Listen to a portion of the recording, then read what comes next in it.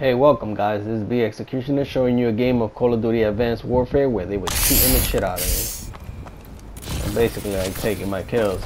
This is the game starts off already with the BS. Okay, looking for people. See that guy running? Somebody next to him? No, bullets go right through. I shoot blanks, you know? That's what she said.